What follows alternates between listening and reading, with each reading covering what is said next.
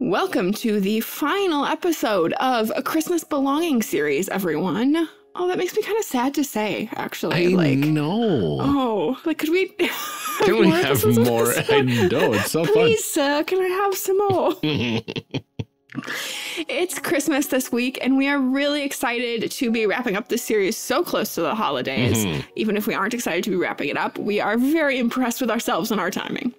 And I love the nice wrapping holiday present pun.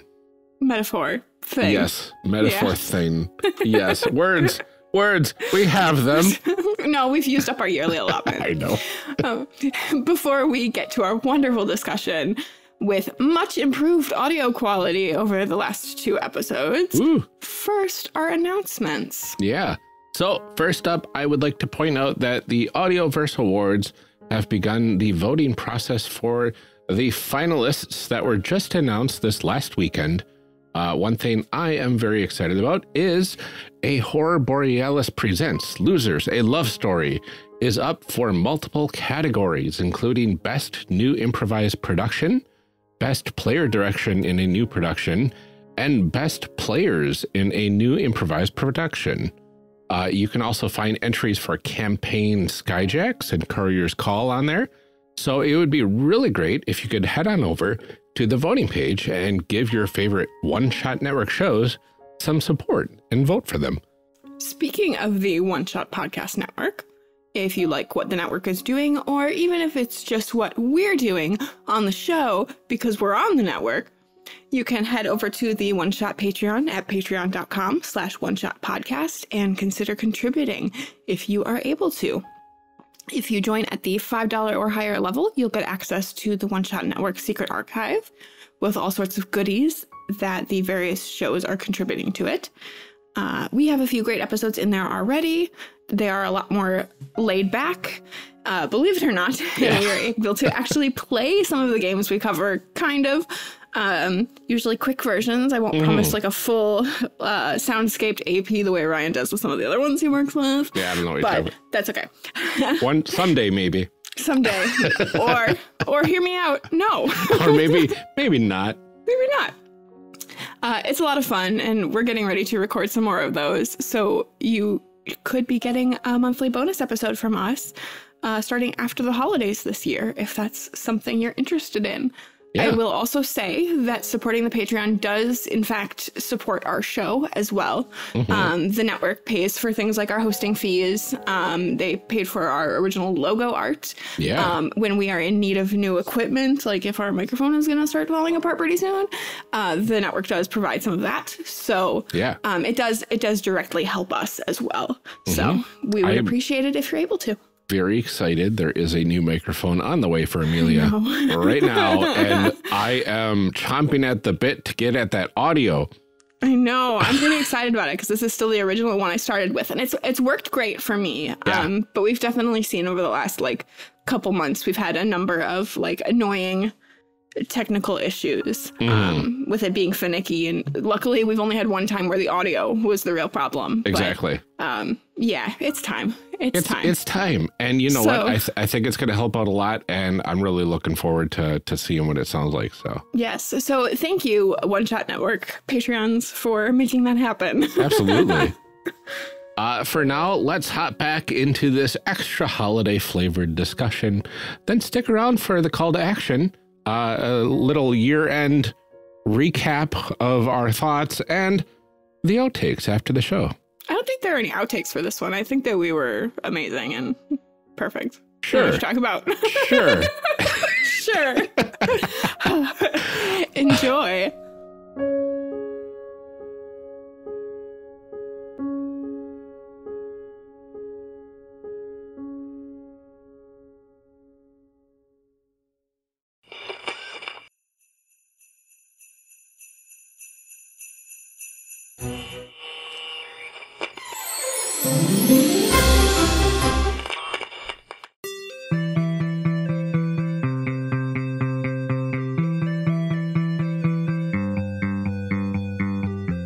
Welcome back to our discussion episode.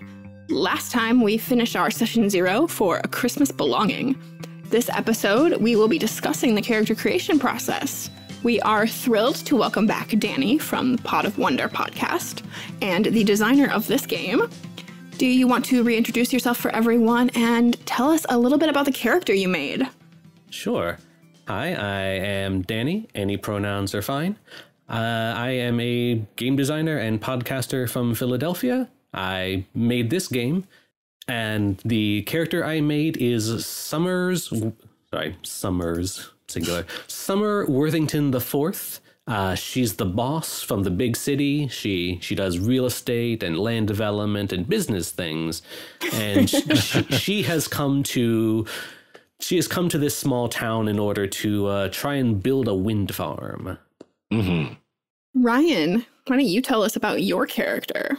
All right, so I am making Rick Newcomb, who is from the future, about 60 years from the future, has come back to the past to try to fix things in more ways than one.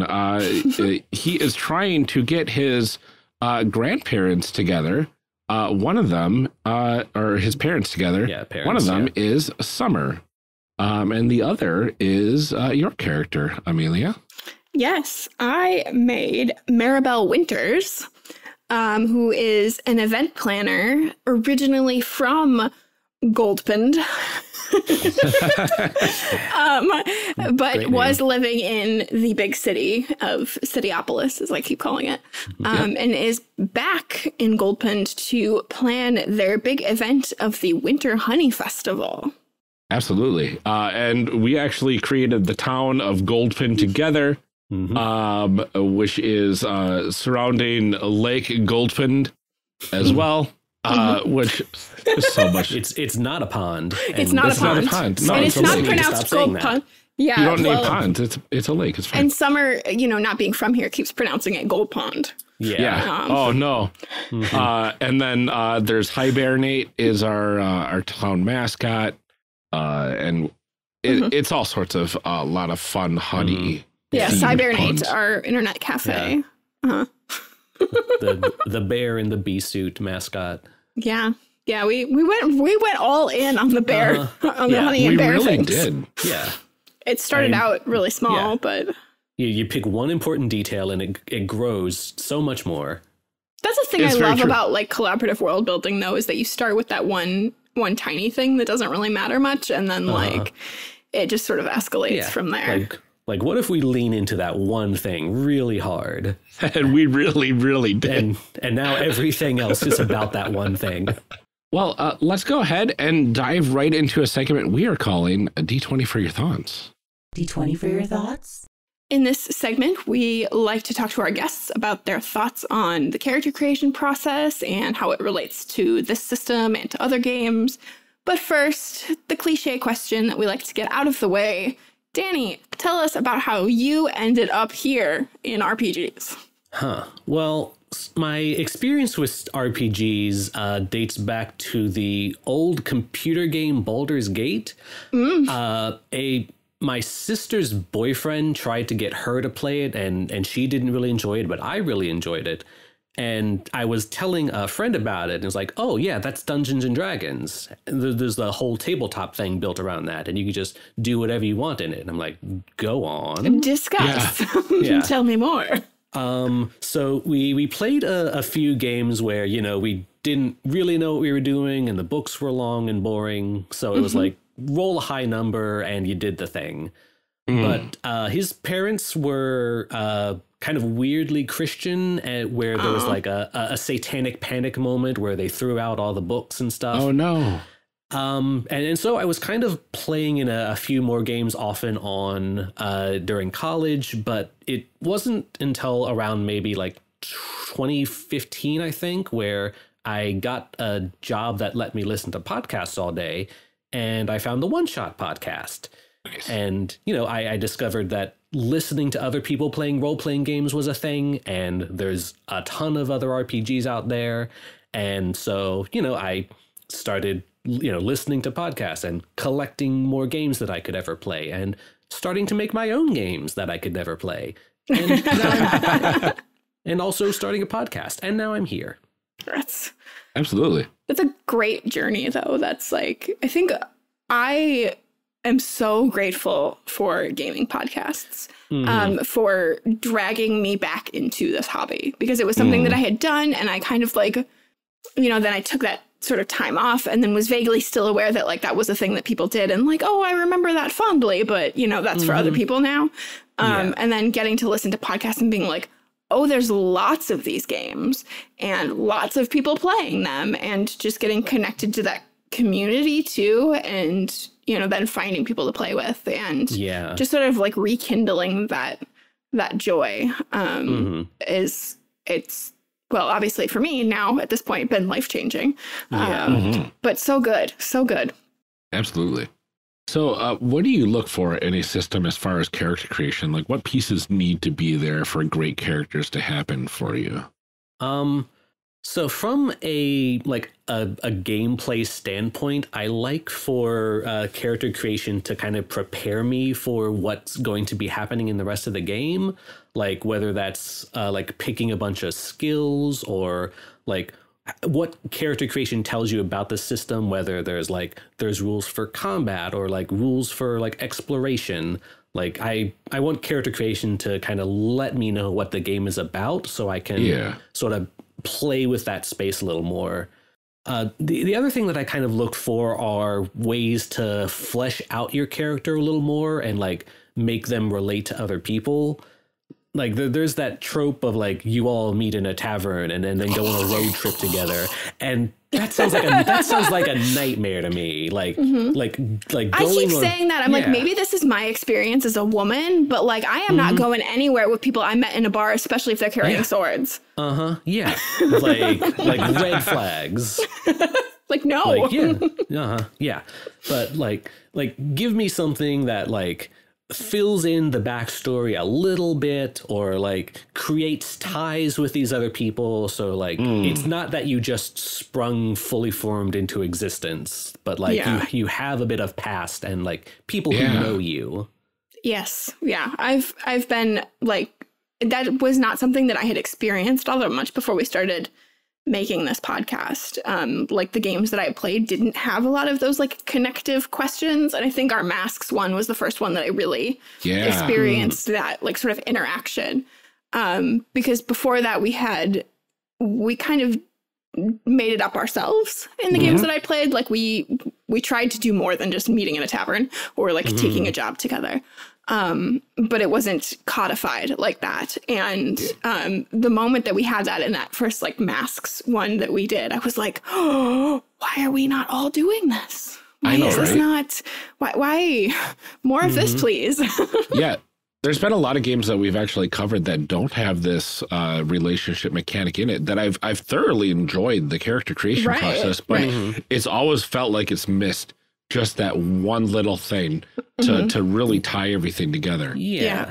Because there's always that expectation in games, like you're all going to be working together towards a similar goal, or like at least doing the same things. Yeah. So there should be a reason like beyond that goal why your people know and interact with each other. Like I don't talk with my coworkers or go out with them or anything, like largely because I don't go into the office anymore. But you know, at the same time, I don't necessarily think that I would, like, just because we all have the same job doesn't make us friends. Yeah. Right. But with role-playing games, you can, you know, come up with ways that you're friends. Yeah. Well, and you expect that you're all doing the same thing. Like I go into a game session being like, okay, we as a group are going to do something, not Amelia's character is going to do a thing, and then Ryan's character will do a thing. Like it's not, you know, we aren't all having like our own separate storylines. We're doing the thing together. And so I feel like games know that. We as players know that. Why are we not doing that? Yep. I don't know. It's good. And I think that was the moment that we got most excited when we were doing our creation stuff, was when we started asking those questions of each other and being like, oh, you know what it is.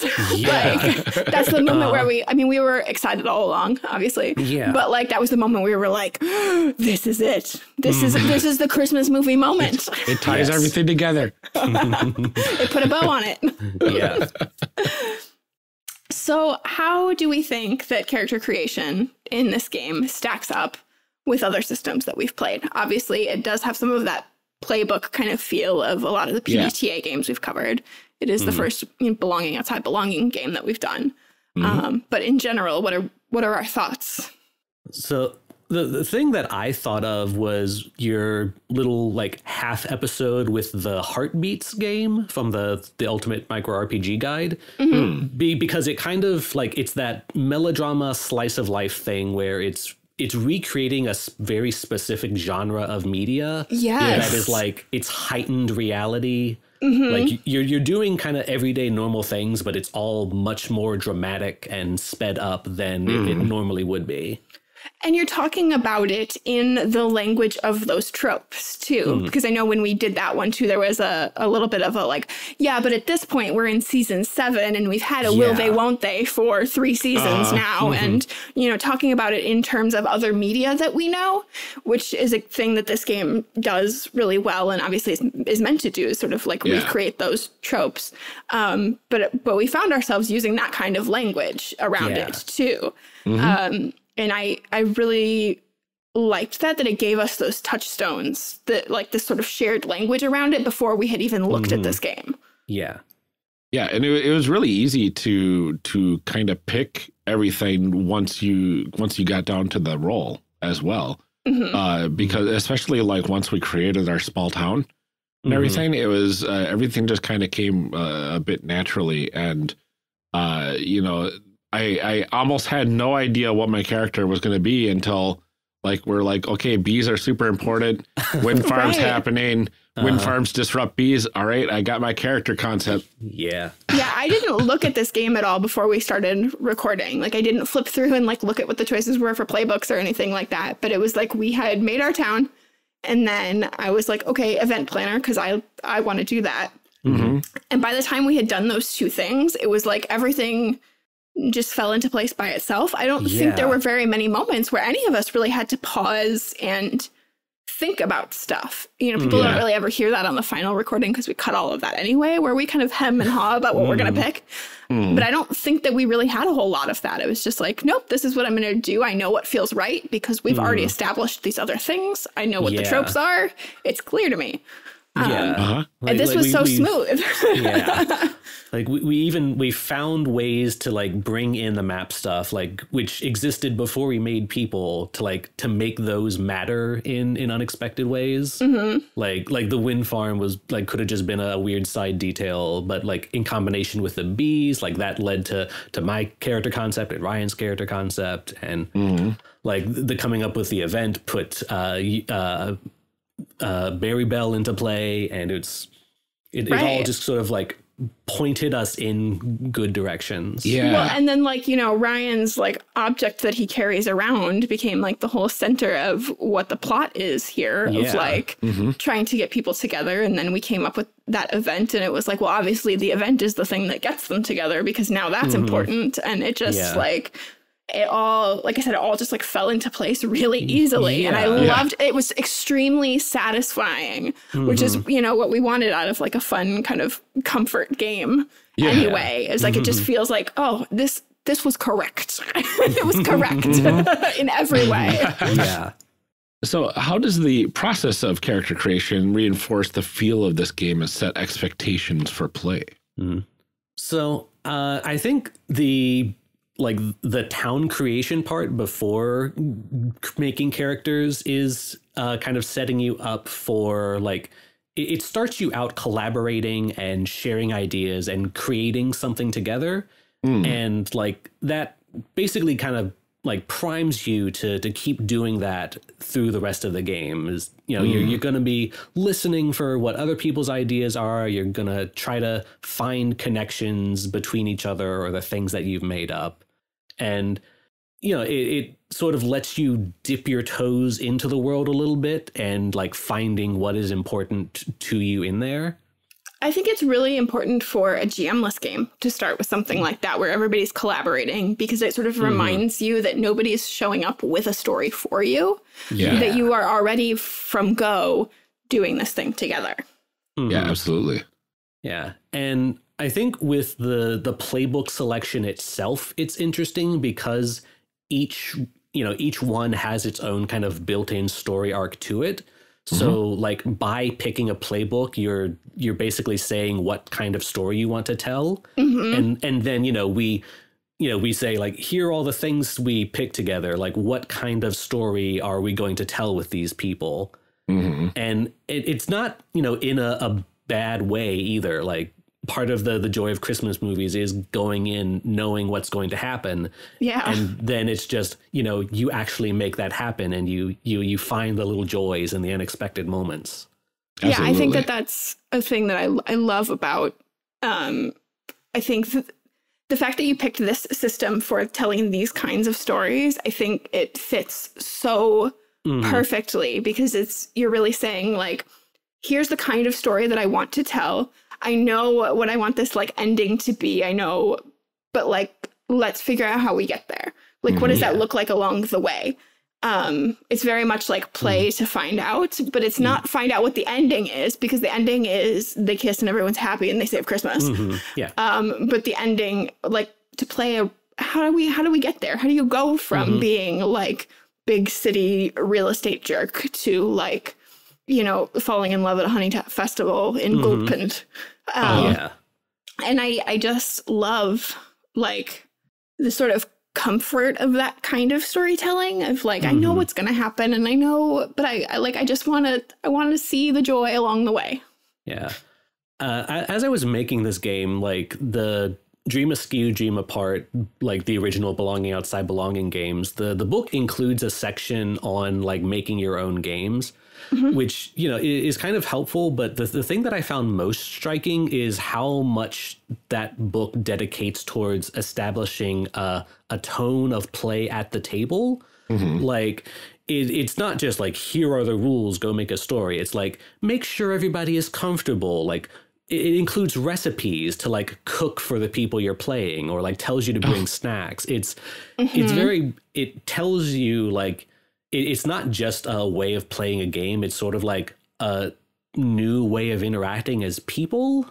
Like, yeah, it's about the experience, not just the game happening at the table. Yeah, like you're not just people playing a game together. You're friends who have like agreed to set aside a few hours out of your busy schedule to make something together.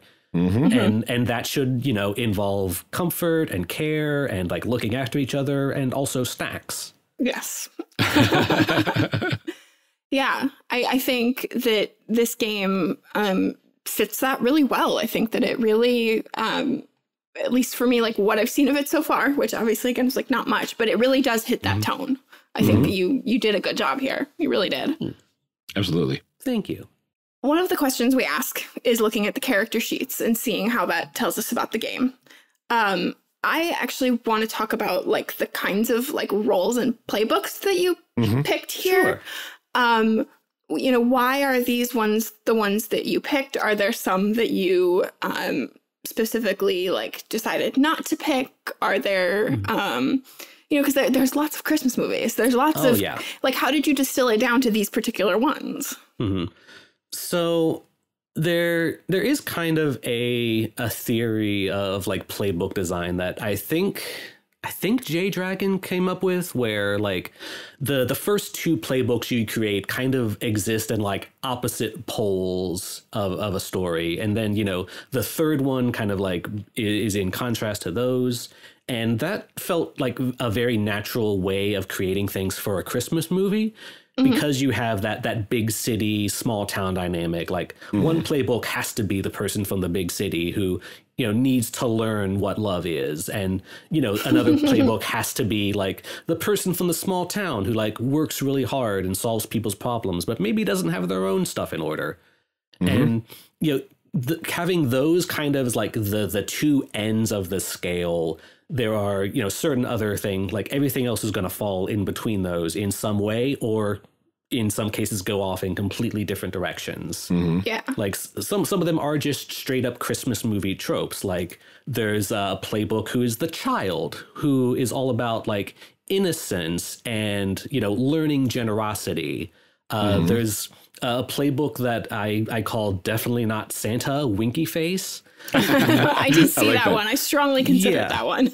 Yeah, and that's just sort of like the vaguely supernatural person who like says like cryptic statements about generosity. Like there's a couple movies where you see a person who's like clearly played by the same actor, but they're like in a completely different role, and you as the audience say is like, wait, I know there's something up with that guy, and so that's that's another the kind of weird playbooks, but everything else is kind of, it's built upon a particular trope, even if it's just from a single movie that I saw that I felt could like carry a story on its own, or like with or support someone else's story, because there are playbooks like Definitely Not Santa who is more of a support role, but I mean, sometimes it can just be fun to be a weirdo giving out cryptic advice to people.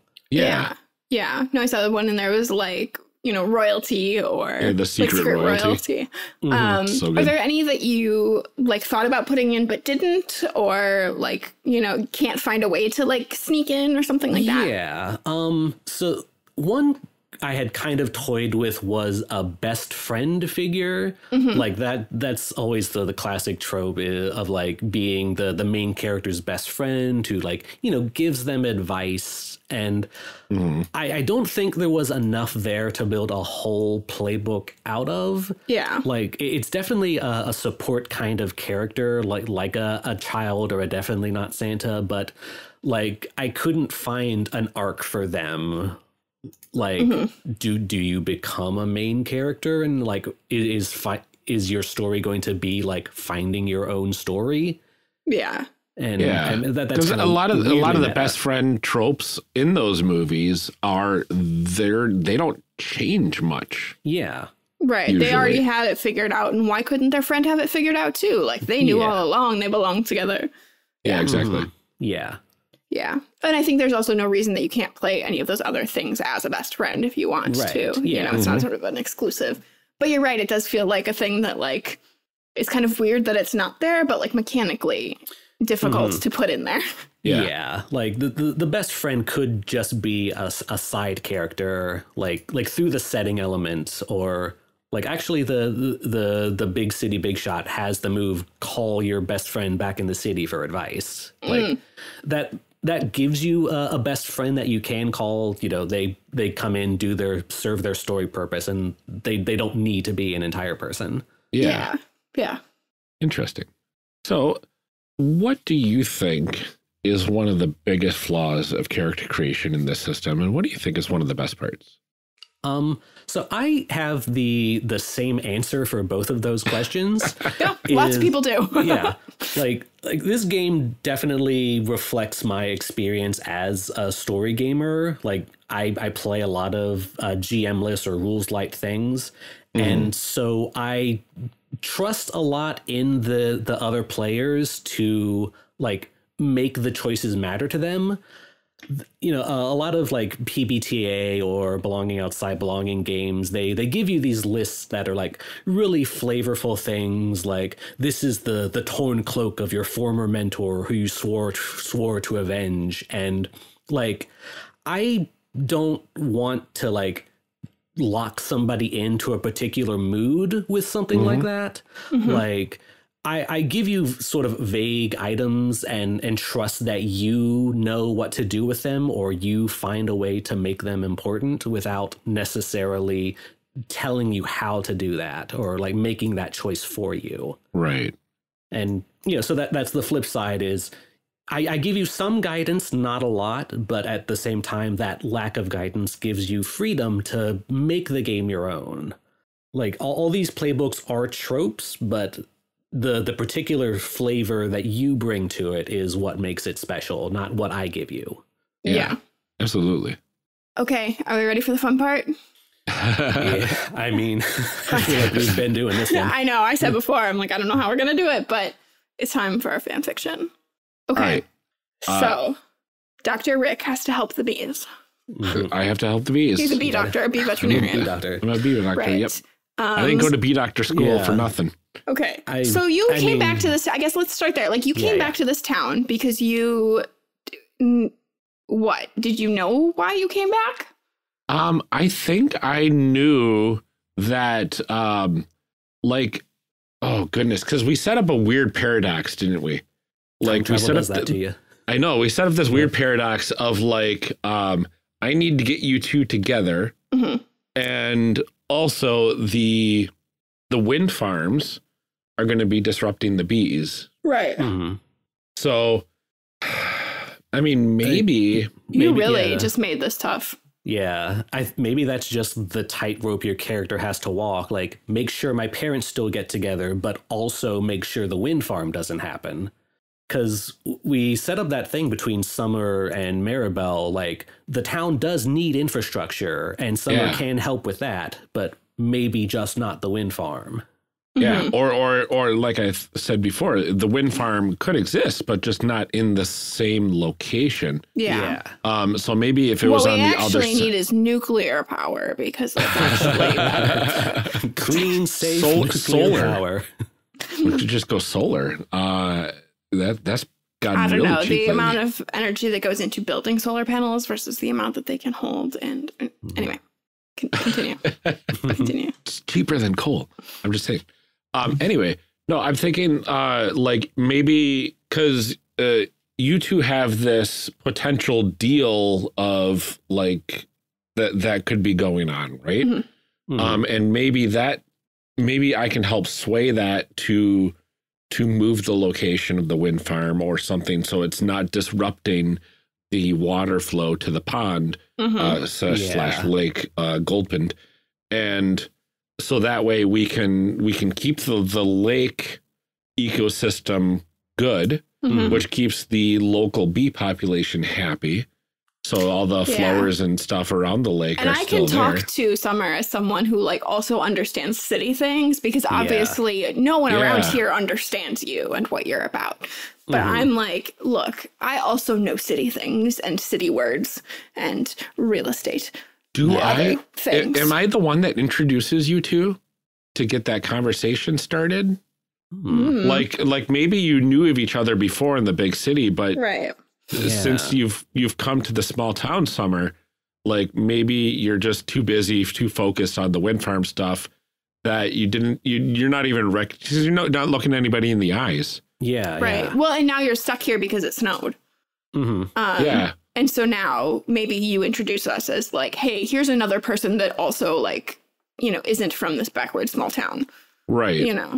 Not entirely, right? Right. But I also like see the value this town has because I'm from here. So like I understand that it really isn't that backward. Yeah. Ooh, what if like in the future that Rick comes from, Summer and Maribel got together, but they left for the big city, leaving the town behind.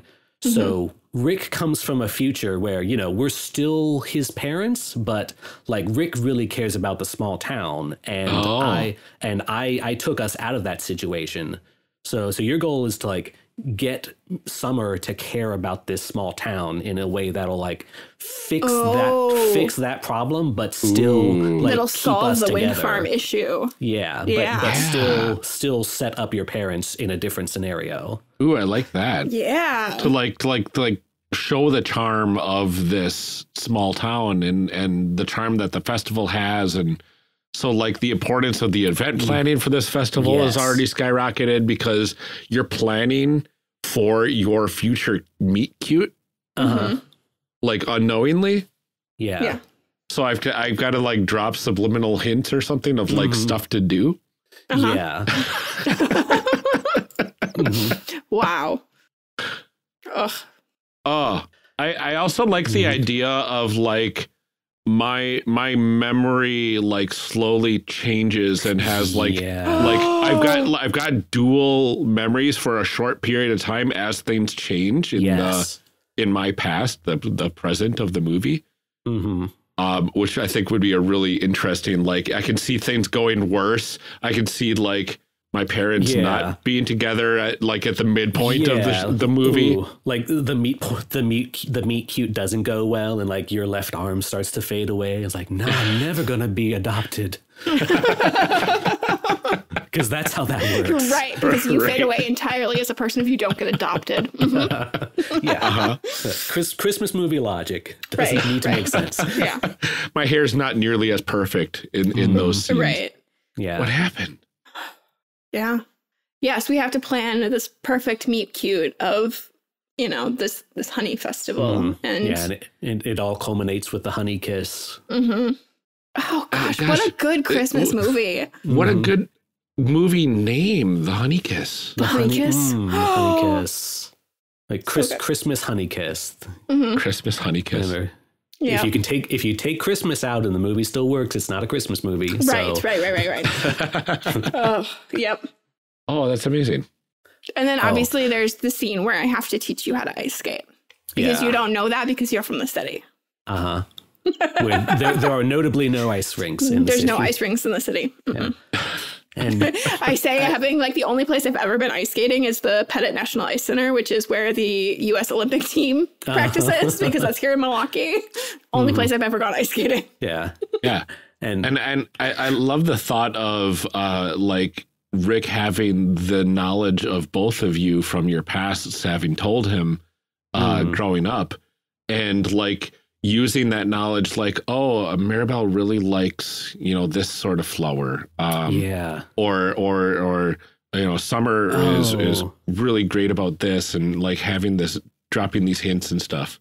And I think I want a scene where, air quotes, Dr. Rick has to perform some kind of bee medical surgery. Yeah. Oh, like one of the queens is sick.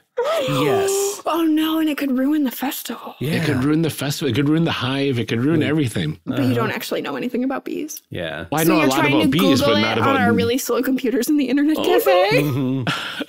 Yeah. And you just got the little bee on the tiny metal pen and a very tiny scalpel and I just want the scene from what was it, Star Trek 4, I believe it was, the movie where they go back in time trying to find a whale to bring back to the future, and Scotty's just yelling at the mouse because he only knows how to interface with computers with his voice. You're swiping your hand over the computer Doctor, what are you doing? This bee needs help. I'm searching for answers. Well, we all are, but the bee right now. Yeah. Oh my gosh. Oh, this is so good. Rare condition. A rare condition. Suffering from a broken heart. Oh. Yeah. Great. Excellent. Yes. Amazing. Just perfect. Normally we talk about advancement here. So we will chit chat a little bit so that we can get our sound cue in here and take it up a level. Hooray. Take it up a level. Take it up a level. Yay. But we did talk about earlier that this is mostly meant to be a one shot, maybe two. But we do like to talk about character growth. So let's talk about that. When you start out as Summer, the boss from the big city, what does your character growth look like? How does that happen in game? Yeah. So the boss playbook is kind of built around finding the heart that you've buried and learning to use the money and influence you have for other people's benefit. So I think that is probably going to happen, over the course of our story through, Rick's intense efforts of continuing to put Summer and Maribel together in different situations, Maribel kind of talking to Summer in a way that she understands, I've been to this city, I'm from this small town, here are the ways that these things matter and that these people matter. And, this whole wind farm deal, it might be very lucrative for you in some way because it's in an alternate universe where there's a lot of money and wind power. But ultimately, there are more important things here. And, I like the idea too of like Maribel having to like convince herself of those things as she's saying that to Summer, because obviously like she left, like she did not want to be in this small town and is already having lots of feelings about coming back and sort of being, there's that weird feeling of like, you know, like in college when you go and like stay with your parents for Christmas and you're like a kid again and you're like, I've been living on my own for a year. And so like having to kind of convince herself of those things too, that like, no, this place really is worth it. Yeah. And there already is a future where Maribel did leave again with Summer. Yeah. So there's that double duty. Like, yeah, you too are learning about the town again. Yeah. Do you feel like there are certain playbooks in this game that have like a bigger like growth story than others, or like that allow for that more or require that more than others? Yeah. So one of my favorite playbooks, which, you know, because it mostly does reflect my experience of like coming from a small town and going to the big city and, like you said, coming back home again. It's called The Returned. You know, and basically it's someone who was from the small town, but, you know, they left and came back. The particular movie that this was drawn from was someone who like left town and became a famous musician, but the person that they used to be in love with, like their farm is struggling. And so, you know, he comes back on this media tour and, you know, not quite reignites, but like interacts with his old flame in ways that like, hey, there's a lot of stuff that's still between us. Like, and like, you need to like make up for the truckload of trouble you left behind. And, you know, so the Returned playbook is all about like making amends for certain things in your past, but at the same time, like owning the changes that have happened to you while you're away. Like you stand by your decision of leaving, but you still care about the small town as well. So it's kind of walking that line between like people who used to know you and a place that you used to know, but like finding how to navigate that dynamic while staying true to yourself. That's a really complicated, like, that's a lot going on in a playbook for a game about Christmas, you know? But like, I think that is something that I very much feel as like somebody who's, you know, even though like, from the suburbs, but like, even just like the difference between like, you know, like I grew up in a very like religious family and now being out as a queer person and like dealing with that back and forth of like, you know, going back and like being the person that I'm expected to be and, you know, who I am outside of that and all of that kind of back and forth. I think a lot of us experience that, even if it's not about place, but like personality. Like, like that is part of my lived experience too, is I probably up until I had been living in Philadelphia for several years, like every time I would come home, it's like, so when are you coming back home? Or like, here's a nice place you could probably live in, or hey, here's a job you could work at. I'm like, no, I'm not coming back. I live here now. Yeah. I think that's I think for people even just like in our age group sort of, I think is a thing that we're going through of that, like, okay, we're sort of early adulthood and like our parents navigating that idea of like, no, we're grown-ups now. Like we're not coming back. You know, we're not in that. I still have siblings that are in college at this point, and they're doing that sort of like, they both live at home. But, you know, it's like go out during the day, go to school, have your jobs, come home at night and you're a kid again. And, you know, I'm in that phase now where like, obviously I have a 10-year-old and everything. So like, I think my parents have given up on me, like coming home. But for a couple of years, I lived with them again after my divorce and all that kind of stuff too. And so that navigating that back and forth between like, you know, like I am my parents' child. I am a parent myself now. Like that has been a really like weird swing back and forth too. There's just like a lot of complicated emotions happening. And I think holidays too, especially like really exacerbate that, where you go back to like those traditions of like how things have always been done and sort of expecting things to fall into place the same way that they always have. It's like a very weird feeling. And it's like an interesting space to play a game in. This was so much fun. I feel like this hit like all of those beats though. Like this hit all of that, like that feeling of like going and coming back and tradition and like wanting things to improve, but knowing they like can't, and like knowing that forward and like the idea that forward movement isn't improvement always. Which is, again, like this is a lot to pack into a game about Christmas. Right? Yeah. Like you put a lot in here. Yeah. That's something I always include in the games I make, even the weird small ones, is just like a tiny bit of thing that if you drag out a little more, it's kind of sad. Yeah. Well, life is like that, though. Do you have anything else that you want people to know about this game? Well, I mean, I know we did kind of like we did discuss that like character advancement in the story is narrative, but like I want to reiterate that is part of the belonging outside belonging system. Is that there isn't any XP for you to gain, there aren't any stats to increase, and like everything about your character is there from the start. So advancing is strictly narrative. Like it's not just that my game is made for short-term play. It's like belonging outside belonging itself is like it knows what it wants to focus on, and it isn't like mechanically getting better. It's like it's story, it's character getting better. Yeah, and it's the if you want to talk mechanics, it's the only thing you really have is the tokens, and you get tokens for kind of doing things that set you back a little bit, and then you can spend them to do, you know, more extraordinary things to do some really cool things with the story. Yeah.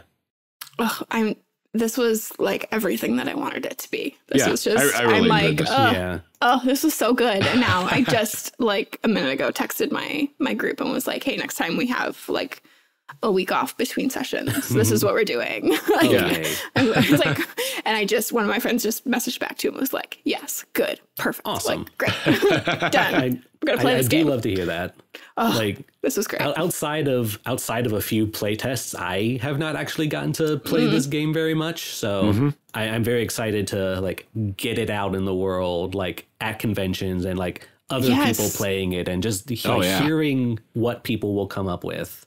Yeah, I really hope that your stuff at PAX goes well, because I think that like, this is like a perfect time of year for this. This is absolutely, this is great. This is great.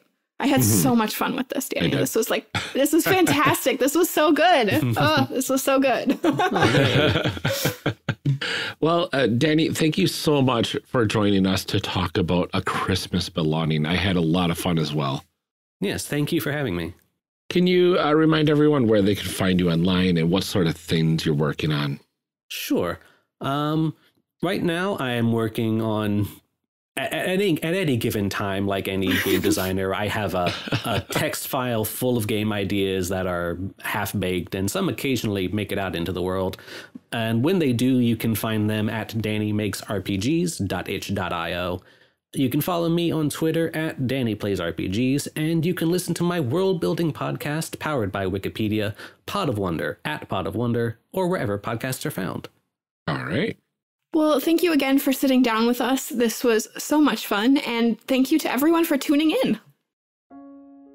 Call to action. Yeah, like that. I really love the possibilities with this game. I know on our Discord, a friend of the show, Kevin, pointed out how the sequel to The Honey Kiss could be Rick trying to set up his mom's to adopt himself as a baby. Oh, man. This puts a lot of pressure on Rick. I know. Like, this whole story has put a lot of pressure on Rick. Like, Rick, if you want to exist, you need to put in the work. I know. Well, I think he'll exist either way. It's just he might not have the right moms or any something. Who knows? So he's got to get the right family so he can have that wonderful home style, like, family life in Goldpond. Lake Goldpond. Lake Goldpond, with the upgraded cyber cafe. Yeah. Gosh, that would be such a fun sequel, though. That would be. Goodness, I think this is like, this game has offered so many sequel options that like I also would love to play through, and like I'm very sad that this will never be on screen. I know. I keep thinking that every time like we come back to talk about this. It's like my first thought is, what I've seen way worse movies. Mm-hmm. And like, come on. Who doesn't want a good time travel, like queer romance, bear-themed romance. Parent Trap? Yes.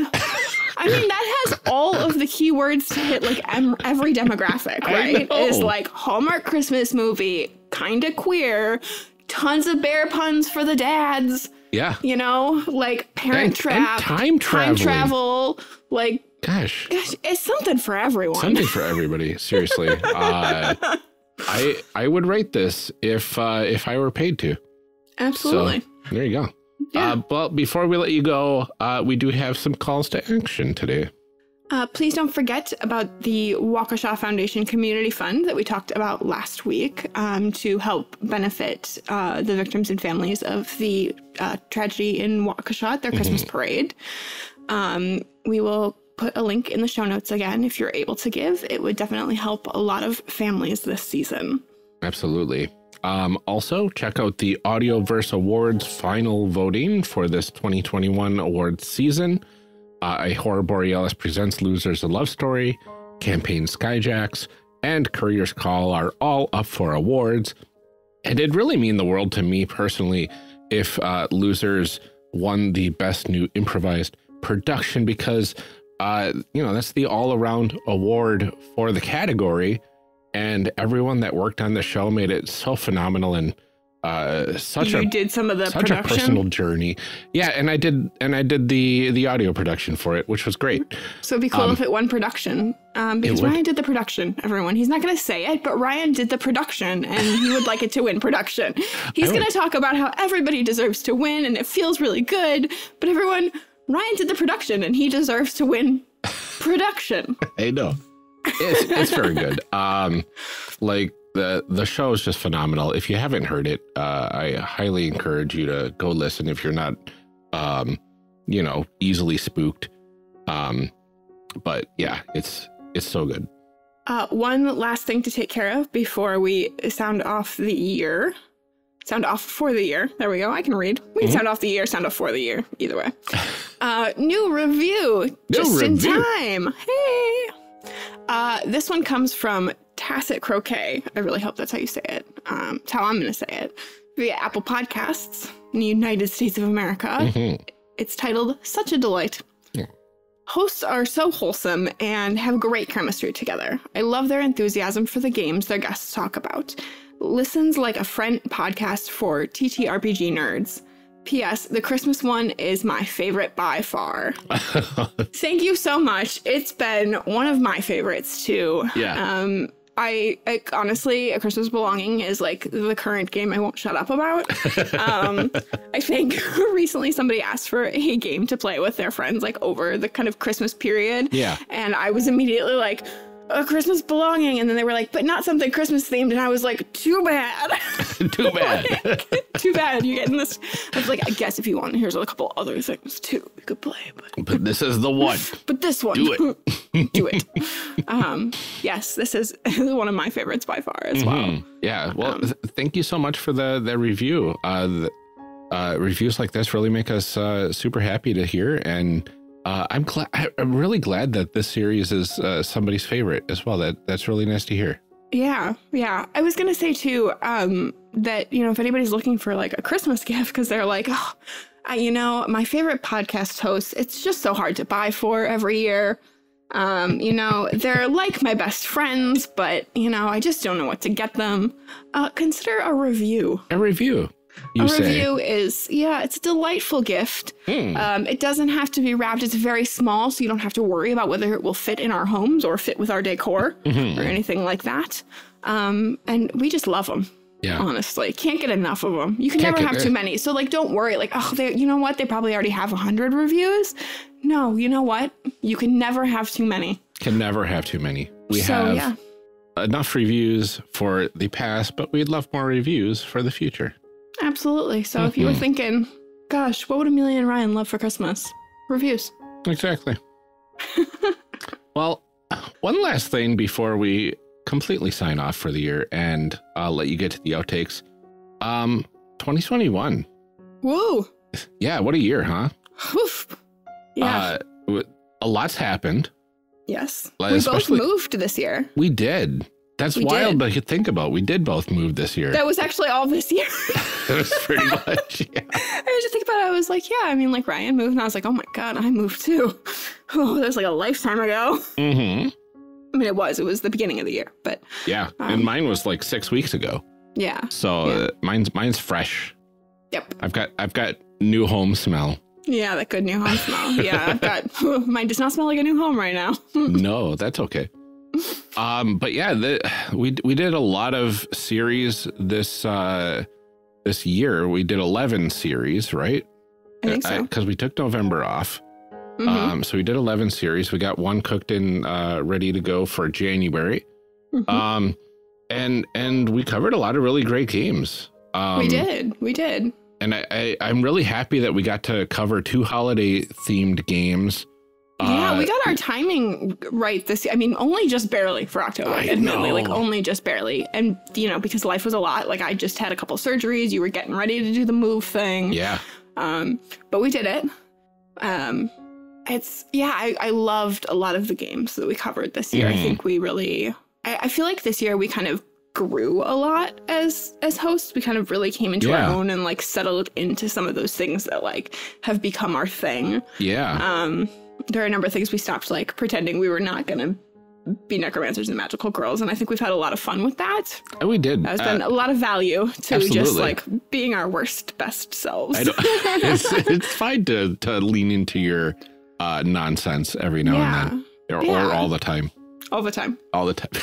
100% of the time. Yeah, and this year Tracy Barnett came on the network as kind of an organizer of sorts for like Patreon content and a bunch of other stuff, and they met with us earlier this year and really lit a fire under our feet for like having kind of bringing the passion back. Yeah, I guess you could say. Mean, I think, you know, it's like we've never not enjoyed making this show, right? You know, because we wouldn't do it.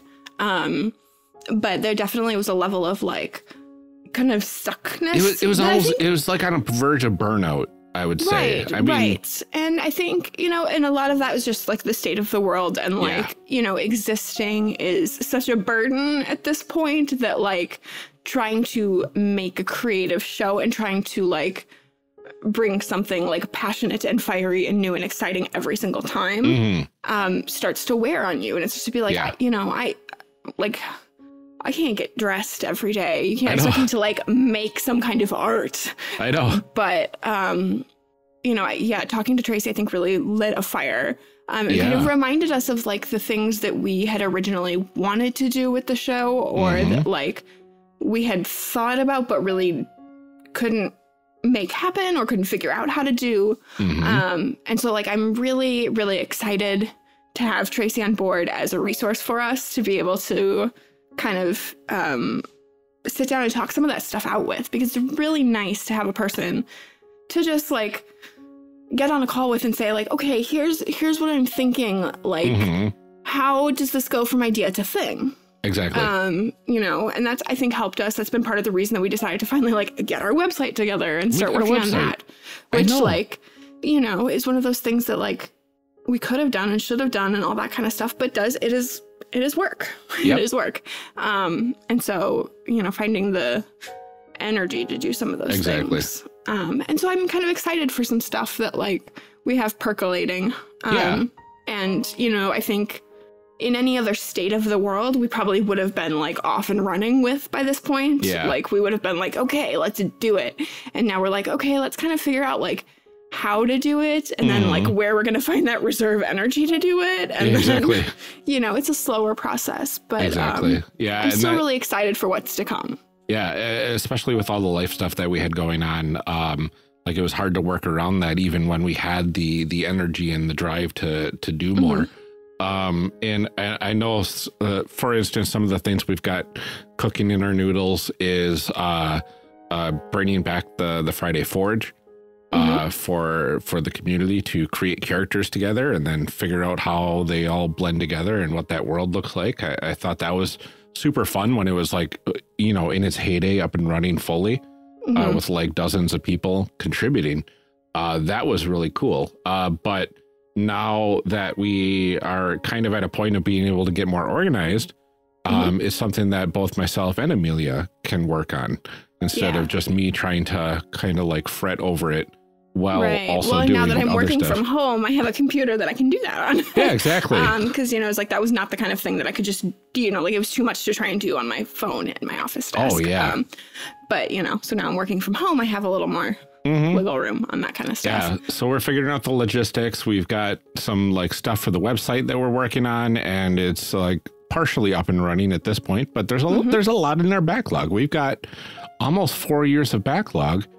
And, to like put in there. Yeah, entering the games and stuff. It's like each game. Yep. Okay, like, you know, that's where on an episode we just finished recording Series 46. Series 46, that's right so around that's the like corner. a lot of games. You know, one of those Series 19 was 3 different games. Yep. So, you know, we'd like to do that, the panel, our random characters panel at some point, try and find a way to do that over Twitch. We want to, you know, ideally, I think, get back to our character evolution cast. We loved doing those, but they are significantly more work to put together. So much more work, yeah. So yeah, there's a lot of stuff that we'd like to get back to when we're kind of feeling up to it. I think we're so many years into this pandemic. I think I'm finally at the point where I've stopped feeling bad about not being able to do those things. I'm kind of like, we'll get there. We'll get there. You know, like the first year was like, oh God, I can't do it. The second year was, I feel so bad, I can't do it. And now the third year we're like, I can't do it. Oh wow. So we've reached that phase of radical acceptance that my therapist keeps talking to me about. So here it is, Deb. I did it. Yeah, good job. If you're listening, you're probably not. It would be weird if you were. I mean, why are you this far into the episode? I know. You didn't just like do a little bit. It's fine. Listen to the whole thing. You'll glean some good psychological profiling. No, I mean, she already on her own brought up my penchant for color-coded outlines.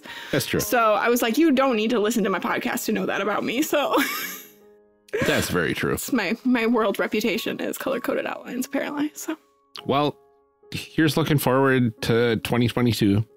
Yep. We've got 3 2s in the year, so that means it's going to be twice as nice 3 times. Oh, is that what it means? I don't know. What is this? So January 3rd, 2nd or 3rd or whatever, right? Was our like idea-versary. Yep, January 3rd. Okay, so what is this year? 4 years? 5 years? This will be, it was 2017. Was it really? So it'll be the start of year 5. Holy moly. Was it really? I thought it was 2018. Maybe it was 2018. It was 2018. it was after my first Acadicon, which was 2017. So it had January 2018. So it had to have been January 2018. So it's the start of our 5th year, the end of our 4th year. No, 2018, the beginning of our 4th year. I don't know. Time is weird. Math is hard. And you know what? It's Sunday and we're recording this. And it's pretty late. It's dark outside. It's true. So I can't math right now. Right. Ryan did spend most of his day making cookies. I did. I spent all of day yesterday making cookies. We made a lot of cookies. You know, Antrim Family Cookie Day. Or like a reduced version. We only made 5 kinds this year. So it was kind of sad. It was like only covered 2 tables instead of like 5.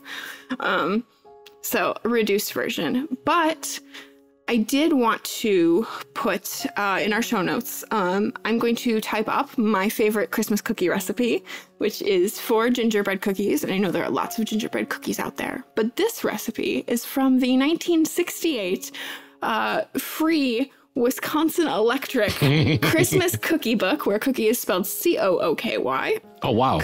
Cookie book.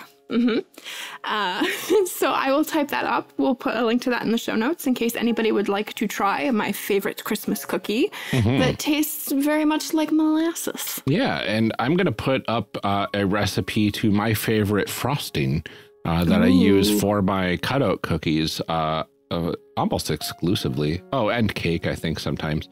And then you can put that frosting on my cookies. You could. It would be like the perfect Amelia and Ryan cookie. Oh, it could be. Oh, I hope someone makes it. I hope somebody makes it. If somebody makes it, take some pictures, throw it up on Twitter and tag us. Yes, because that'll make us really happy.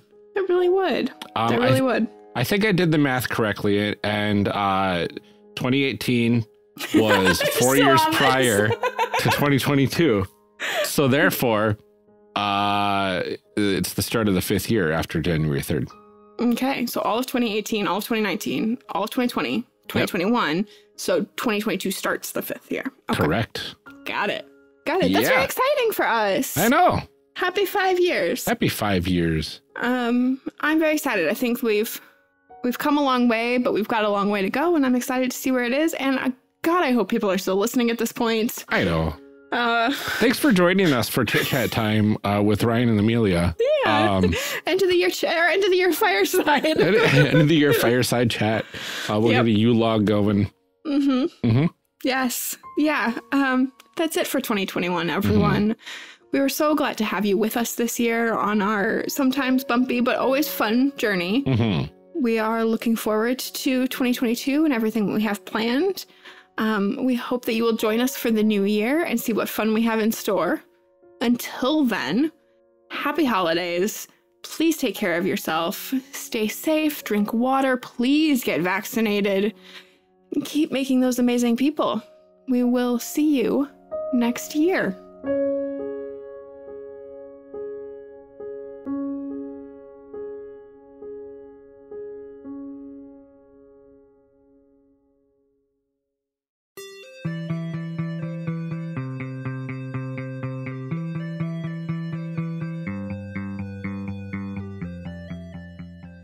Character Creation Cast is a production of the One Shot Podcast Network and can be found online at www.charactercreationcast.com.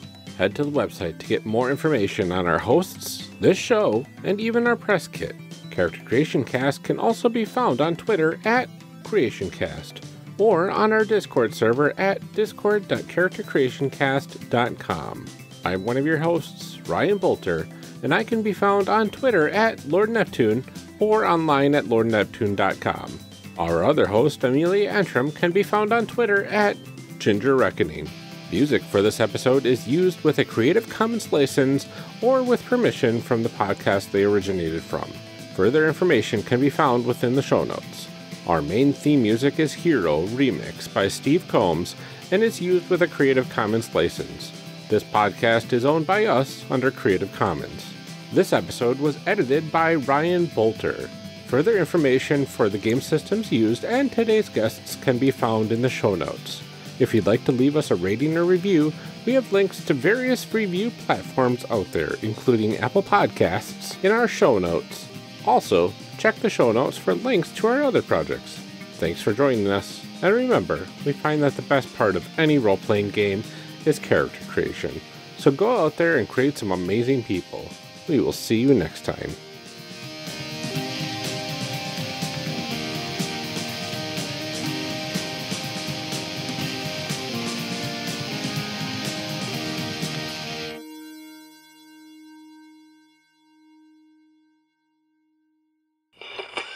Now we gotta read some show blurbs. Show blurbs. Show blurbs. Show blurbs. Show blurbs. Character Creation Cast is hosted by the One Shot Podcast Network. If you enjoyed our show, visit oneshotpodcast.com, where you'll find other great shows like Asians Represent. Asians Represent celebrates Asian creators and diversity in the gaming community. Join hosts Agatha Chang and Daniel Kwan as they discuss gaming, genre, and representation with their guests, and occasionally argue with each other to the sound of Agatha's beloved air horn app. Oh, I did it. Yeah, click. Me too. I am getting a lot of that background noise, and I don't like my waveforms. I don't like my waveforms. Amelia. Do you have background bumpies? I've got too many background bumpies, Amelia. Oh, no. Don't yell at me. This is not my fault. I know. Well, I messaged my wife, and she's going to turn down the furnace and turn on the fireplace, and it'll be the things you do for love. I know. I'd be like, that's great. You deal with it. We live in Wisconsin. It's November. I'm not turning down my heat for you. Well, I mean, we keep it at 72 or 73 in the house. I don't know why. Are you nuts? It's a very... How do you afford that? It's a very efficient furnace. You just moved there. You don't know that. You have not gotten a bill yet. Yeah. I mean, that's fair too. I keep mine at 68. I couldn't survive at 68 in the winter or I can't fall. because the furnace is in the kids' room and the airflow is like not very good. So by the time it gets to my room, actually no air comes out of my vent, and I sleep with a heating pad on my feet. Yeah. Space It's heaters and lots of cheaper, blankets. Yeah, so we're just waiting for the furnace to turn off right now. So This is now home heating cast. So welcome to the outtakes, everybody. Hey, it turned off. Okay, how do I sound now? Well, I don't know. Talk. I'm going to talk a little bit right now, and we can see how much it makes a difference. That's some solid talking there. Yeah, Some now you're all solid. sharp edges. All sharp edges, no background bumpies, audacities in the house. Look at that smooth waveform. Audacity's in the house, but certainly not the heat. No, it's fine. I mean, worst case scenario, I can turn on my little space heater, but that'll make noise too. So I'm just going to freeze for the craft. Okay. I'm just going to die for my art. Yes. suffer for podcasting. Okay. You know what I'm realizing, though, is that I feel like I meant to download this game, and I did not. Oh, she just turned off the whole thing. She didn't even turn down the heat. She just was like, furnace Ashley's off. serious. She's like, it's recording time. It's recording time. This is serious time. Come on. My husband has business. Okay. So, Did Ryan, did you save a banging on my microphone? Oh my god. We haven't That's bad recorded in podcasting. forever. Hang on, my pop filter is in my closet. I don't have a pop filter on this right now, you guys. Oh my god, I'm language. an amateur. What did I sign up for? What is going on? Welcome, No pop filters. welcome to Character Creation Sick Cast, where Ryan is sick, Amelia is non-pop filtered and unplugged. So really, Amelia, you're both unplugged and unfiltered. I know. It's Get raw. just that raw audio. yep. No, I always take it off to go do the stream too, because obviously the pop filter doesn't fit in the No, case and everything, and you don't really. they make pop filters that fit right on the top of the Yeti, the microphone portion itself. Okay, well, I'm still using Yeah, the I've seen same those. technology I've been using for I know, 4 years. but it's like $1. It's like this thing. It's really great. Yeah. Oh, And it makes yeah. it look like a fuzzy ice cream cone. Yeah, Oh, yeah. I mean, in that case, sometimes I put a little Pikachu sock over. yeah. I mean, that works too. I can't figure out which way to turn this, though. I can't tell if it's like making it tighter or not. I think also this thing. We have the same pop filter, and it's garbage. Yeah, it's. Yeah, this mic supposedly has an internal pop filter, and I haven't had any problems with it. But in a way, it's like I don't have the thing in front of me, so I Yeah. feel a little worried. It sounds like it doesn't have any pops, at least. So that's nice. Good. I'm honestly not sure that this one is really doing anything, other than the fact that I can see little spots on it from like where you accidentally spit, you know? Yeah. Yeah. It Which does, is more gross than anything. It does something when you're talking at the mic. Yeah. That's good. Okay, so now I have a pop filter on here, Yeah. like a professional. Yeah. I also have a less clacky keyboard this week. Oh, nice. So that's really exciting. I know this one has clear switches on it. Oh, there you go. Because my poor, sad arthritic hands could not handle the other one. And I've got a cat that is very curious about my microphone right now because he has free reign to inside my studio / whatever. So I Oh, left that's him right. up a You little don't have a bit. door now. Yeah. Ooh, podcast. My dog is howling because she knows that I'm here and not petting her, and that's like, That's a crime. I mean, it's a crime. It's a It's a war crime. crime, probably. To the Hague. Uh-huh. Do we have Ryan, did you save a copy of the game somewhere, or? I've got it. We have it in our email. Yeah, I okay. attached the most okay, recent cool. version. Mhm. Cool.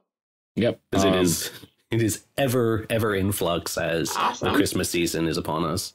Well, you yeah. gotta keep it fresh, you know. Mm-hmm. You don't want any of that outdated, old-timey Christmas crap. No. All the hot new trends in Christmas movies. You know. Because Christmas is all about keeping up with the times. There's nothing worse than old-timey Christmas. No. It is an art form known for innovation and risk-taking, and I need to reflect that in the game. I know. There's a plane flying behind me. I'm just going to be silent for a few seconds. Of course there is. Just right when what I say starts to matter. So here's the question: is like, do you live in the big city or the small town? Is that someone coming or going for your own personal Christmas movie? That's true. I'm in the big city, so presumably coming in, but maybe departing. I don't think there's even an airport near me. I'm not quite sure why they're flying over this area. It's an even bigger mystery. Okay, I think it's gone now. Kid intrusion. Yay! That voice might be too gravelly for Oh, it is. your cough. Sorry, outtakes. Oh my gosh. This... We started playing Christmas Belonging with my group over the weekend. Yeah. We made it through character creation and like town creation before we got too tired. So we're gonna maybe pick up next week or next time we have an off week or something. But that was one of the things is like there's these people in the town that like run a ski resort, and then there are the goat farmers, and they're obviously against each other because they both want to expand and they can't because the other one's in the way. But the one thing that they agree on is that they don't want capitalists coming in from the outside and changing their town. So every year, as part of their Christmas tradition, they burn a capitalist in effigy. So we haven't decided who this year's capitalist is, but is it like generally the Monopoly man? Only with somebody else's face on it or something? I was like, it's the Monopoly man. We just burn the Monopoly man. And they were like, no, it is a specific capitalist every year. Oh, targeted capitalism. Yeah, whoever's causing the problem. Like the first one was some railway baron who was trying to build a railroad through the town. It's like borderline hate crime, but justified. Right. Yeah. Yeah. So it's like Capulets and Montagues. Goat farmers and ski resort people. There you go. Yeah, it's pretty great. But the common ground is the love of hating capitalism. Right. But the thing the town desperately needs is an Italian restaurant. So it is possible that a big chain Italian restaurant could come in. Olive Garden. This is what we had to play to find out is what happens. Yeah. And then you can LARP at the local Olive Garden. Right. That's how we're going to wrap it up. That's true. So we're gonna go to our local Got to wrap it up by playing a meta game of When You're Here, Your Family by Jeff Stormer, and play it as your characters. Yes. Oh, yeah. Now we're going to the next level. Now it's real. Cold open. Let's do a cold open. Let's do a cold open now that I'm done ranting. And, obviously you do not have to put all of that in there. But... Let's do a cold open with a cold. Oh, a seasonal cold open. Excuse me. As you can tell by my coughs, which I may or may not leave in the outtakes, I'm still sick. Yeah, it's just like kind of dry though. It's like not like it's just like hanging on, huh? It's hanging like in that like weird triangular shape. Not quite chest cold, but like it's like very upper lungs / throat cough that makes me want to just like, I don't know, hot tea and lemon. I don't know. I've done that.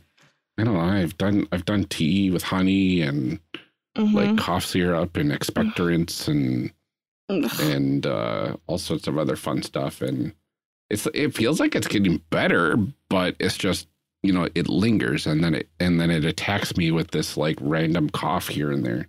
Yeah. You got to rest is what you need. Yeah. I'm going to try. What a joke. Huh? Rest. What is rest? Who does that? Rest in this capitalist society. In this economy. In this economy. Oh my God. All right. So now everybody knows why we're anti-capitalist in most of our selections on this podcast. It's true. It's true. It's true. It's because I never want to have to ask people their middle names again. I know. What's your middle name? Yeah, it's Richard. Oh, there you go. It's a nice middle name. Yeah, it's a family traditional middle name for a lot of people. on my mom's side. Nice. Named after my Uncle Dick, which I think is Mine my great uncle. Grace. Because I am named after my grandma Amelia, and my mom felt that her name, Amelia Cecilia, was too much. So I'm Amelia Grace. It's very close to Amelia Bedelia. Right. And people already call me that, and I hate it. So I'm glad that I'm not Amelia Cecilia. Yeah, that would have cemented that for a lifetime. Yeah. Fun fact, I didn't know about the Amelia Bedelia books until after I had met you. Really? Yeah. I was sheltered from that for some reason. Sheltered. My parents were like, no, Amelia Bedelia for you. Yes. She might make a great lemon meringue pie, but she does not understand how to dress a turkey. No, she does not. Or draw the drapes. Or she makes that little pants. I like those books. Like, that's the thing is, like, I like those books, but I don't want to be called that. You know? No. My favorite, this is the last aside, my favorite Amelia Bedelia thing was she had to turn out the lights or take out the lights or turn out the lights or something like that. Yeah. After she was done. And so she did, and she hung them outside, and she said, I guess light bulbs need to be hung outside just like babies. It's just like random comment that has nothing to do with the story. Go back to that, Amelia. Okay. Take everything so literally. I know. Change the towels, and she like cuts them all up. Now they're different. Now they're different. Oh, look at that. Okay. Aww. All right. I just want to do like a. All right. So I'll try not to laugh because that exasperates my cough. I'm sorry. I will not be funny. Okay. Very serious. Very serious. That's a serious business. Serious podcasting business. Oh, trying to hit that button. Is this car alarm in the background picking up any? Yes. Yeah, I figured. Right. We can wait a little bit. Yeah, it doesn't. No, it's kind of showing up on Audacity, so maybe. I was gonna say I can hear it. I don't know how much is getting. Yeah, if it shows up in Zoom, it's gonna show up in Audacity for sure. Yeah, it did stop now. So hooray! Okay. And we can hit stop on our local recordings at this point. And we're stopping. Hey, clacky. Clicky. Don't take it backy. Interesting. All right. I'll allow it. Clicky clack. Don't take it back. Okay, I'm going to look and make sure that it's not being funky again. Yes, no funky. Do. I mean, it sounds fine. Yeah. I think that I'm seeing the little lines go all the way up, so. Yeah, it should be all right. Yeah. Yup. Okay. Yup. Yep. Oh. Oh, that looks cool in the spectrogram, though. All right, we're going to go to waveform. Waveform it. Formes? Waveformes. Wait for it. Waveformes. Waveform it. Okay. Great. Glad we did that. That'll go in the outtakes, I'm sure. Waveformes. Yeah. So I'm really happy that we're sounding better. Because that you're sounding better. That I'm sounding better, yeah, exactly. Because oh my god, like just editing this series is hurting my brain. I feel so bad, like listening to this one. Like I feel so bad because I'm like, it's such a good game, and I sound like I don't know, like I was recording live from prison. Like, it's terrible. It's terrible. It's fine, and I just sound like I've got cotton up my nose. I mean, you did. Well, not cotton. You just not, but that's fine. Yeah. Let's not talk about that. Okay. Great. Let's not, Naren. Let's not. It's not appropriate, Ryan. It's Sunday. It's fine. I'm fearful because my son is getting sick again. So this is like the third or fourth time. These kids, Ryan, I say once again, these kids. I know. Seriously. Like, just keep your mask on all day, even when you're eating somehow. Nothing but trouble. But see, that's the thing, though, is that like even if they did that, they would still find a way because children are always covered in stickiness and snot. Like, always. Children, it's just how they are. Find a way. Just life finds a way. And by life, I mean germs. Yep. All right. Well, should we do this? We should. All right. I'm going to give us a We've countdown. certainly been not doing it for long enough. That's very true. And my wife wants to make Christmas cookies. So we'll see. Here's the countdown. For now, let's hop back into the series and see how character creation goes for this game. Enjoy the show. I really don't like hop back into it. I just really want it to be a bear pun. Hop back. Can you just say, like, for now, bear with us?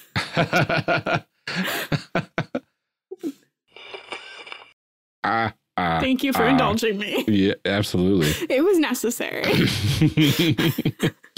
All right. I'm going to do the recap real quick because this is where I would edit it.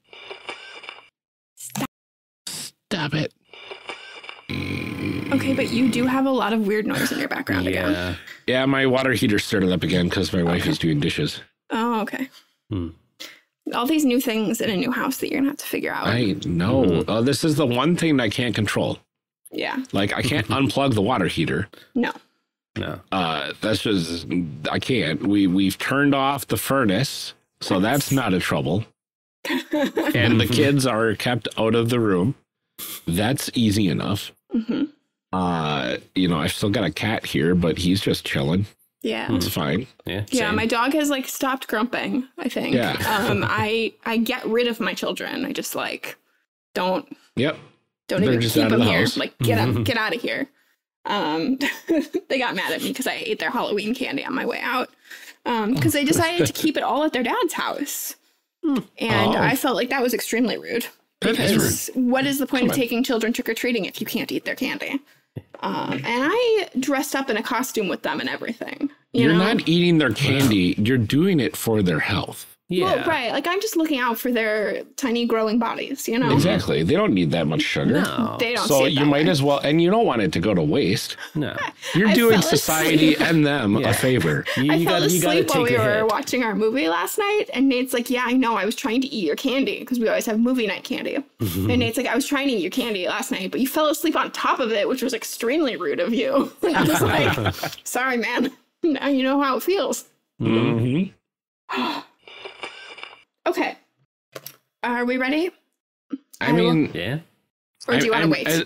I don't know if we can wait like a couple minutes. Sure, I can wait a couple minutes. minutes. It's usually like a 5-minute thing that this goes on for, and then it just stops suddenly, and then it's good for like a good hour or so. Okay, I'll eat these gummy sharks. Sure. Yeah, there you go. I'm still finishing my 6th or 7th cough drop this recording. Oof. Wow. I know you're only supposed to do 1 an hour, but, you know, I got to be professional. Yeah. So did it just like kind of start back up again, or? Yeah, it was like no coughing for like a couple of days, and it was glorious. And then all of a sudden, like Quinn starts coughing again. Ugh, that's what it gets you. And then I start coughing again, and then it gets even worse. And then I know my kids have had colds like nonstop since school started again, because we all have no immunity at all. And I haven't been, you know, like I've always had a really good immune system between like my mom being a nurse, and then I work in a hospital, and I had kids in school or daycare, or like, so it's like I'm just used to this stuff all the time. And now the last 2 years of being home and not being around anybody, and like my kids did virtual school all year last year. Yeah. Nobody's had to go anywhere near anything. So yeah, immune systems. Now it's like, you know. If there was only a way to like artificially like inject those sorts of like immune responses. You're describing a vaccine, Brian. You're describing vaccines. Yeah. They literally inject you with them. I know. If they could do that in a controlled way, so that way you don't get sick for all this time. Yeah, it's called a vaccine, they do. Ryan. Yeah. They do that. They do that. That's why you get a flu vaccine. So that you The don't. more you know. Yeah, there hasn't been a lot of vaccine news lately. I could understand What did you think vaccines were? Well, I mean, just that. Do not say microchips. Do not say microchips, Ryan. I will end this call. I'm not in charge of this call. I will end this call. No. I always think when people say that stuff, I'm like, do you think that if they had that technology, that's what they would be doing with it? Yeah. Like, Right. that's always the thing that gets me. I'm like, do you think that you, Steve Nobody, are that interesting that that's what Bill Gates is doing with his microchips that are tiny enough to fit in? Like, that's what you thought that he would want to do. They're already in your phones. Yeah. Like, it's so much easier to track everybody through your phones than You're already broadcasting your location 24/7 through your phone. Right? Like, without anybody asking. You tell me what you are up to, whether I want to know or not. I don't need to inject you with a microchip to do that. Exactly. I don't know. I just want to, I want to live in a world where I think I'm that important. That's what they would use that technology for. Like, I want to have that level of self-esteem. Yeah. I aspire to the self-esteem of a conspiracy nut crazed straight white man. Like that. Yeah.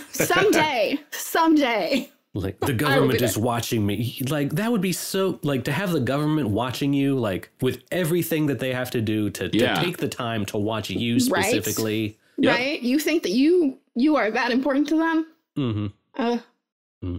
Oh, How's your water heater, Ryan?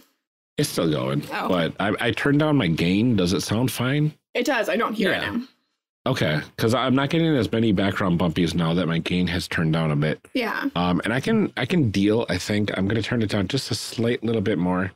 Do I still sound okay? Yeah, you sound fine. Yeah. Yeah. All right, so I'm gonna keep talking real close to the mic like this, and Get all up on it.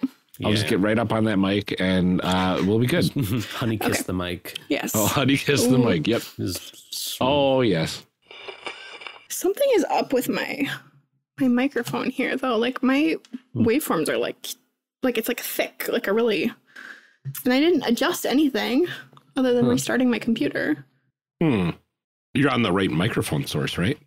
I bet I'm not. No, I am. Okay. I am. I don't understand what happened. I don't know. But like, I mean, is it like thick background noises or thick just regular waveforms? no, thick background junk. Oh. Maybe it's because my heat kicked on. Oh yeah. When your heat kicks on, I see that so easily. Okay. But well, it's easy to get rid of. It's fine. I only keep my house at 68. I am not turning my furnace off. It's fine. Okay. All right. It just worried me for a minute because it wasn't like that in our last recording and I didn't touch anything and already the keyboard wasn't working and the mute button's not working and okay. It's fine. It's fine. It's fine. Everything's great. It's fine. Everything's great. All right. There we go. We hit stop. did it. We did it. We can stop the recording. Last recording of the year. Of the year. probably. More than likely. We keep meaning to do other stuff and that life is hard and this is podcasting. Oh, that sounds like a nice 1990s commercial jingle. Thank you. Yeah, it's good. That's all I ever wanted. We just need a nice guitar sting behind it and we'll be good to go. Yeah. Yeah. Maybe some like unnecessary background vocals. That's true. Yeah. We'll see what I can do in post in like Thanks. 2 hours. Yeah. Let's, or don't. Or don't. Or maybe. Or spend quality time with your family. Consider. Either one. Don't do that. Yeah. Both are options. They are options. Options are available, and that's okay. Yep. Last recording of the year, probably. Of the year. We keep meaning to do other stuff, and that life is hard, and this is podcasting.